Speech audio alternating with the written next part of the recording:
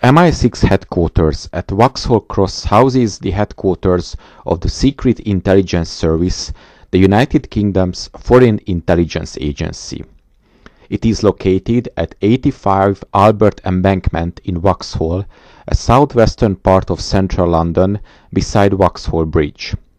The building has been the headquarters of the SIS since 1994. From 1924, 54 Broadway became the main operating base for the Secret Intelligence Service.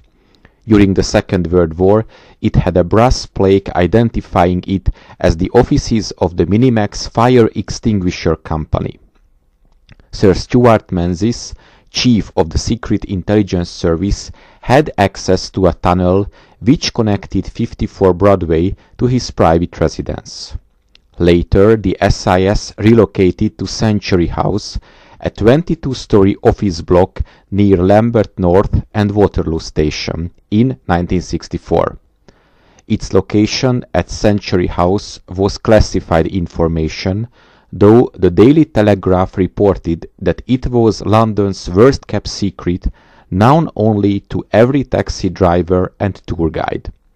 Century House was described as irredeemably insecure in a 1985 report with security concerns raised in a survey. The modernist building was made largely of glass and had a petrol station at its base. The site on which the current SIS building stands had been the location of the Vauxhall Pleasure Gardens in the 19th century.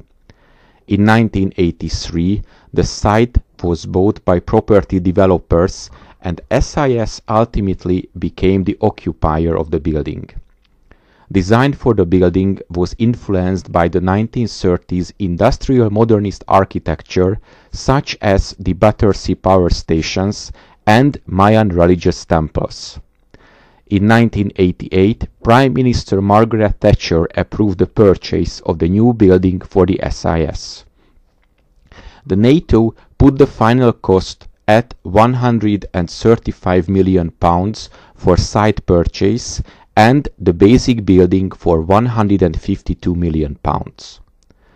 The numerous layers over which the building is laid out create 60 separate roof areas. 25 different types of glass were used in the building, and 12,000 square meters of glass and aluminium used in the building's construction. Due to the sensitive nature of the MI6 work, large part of the building are below street level, with numerous underground corridors serving the building. The building was completed in April of 1994 and officially opened by Queen Elizabeth II, accompanied by Prince Philip, Duke of Edinburgh, in July of that year. In September 2000, the building was attacked by unapprehended forces using a Russian-built RPG-22 anti-tank rocket, causing superficial damage. The Metropolitan Police recovered the discarded rocket launcher at Spring Gardens Park in Vauxhall, as well as finding remains of the rocket which had exploded against an 8th-floor window. Dissident Irish Republicans were believed to have been behind the attack.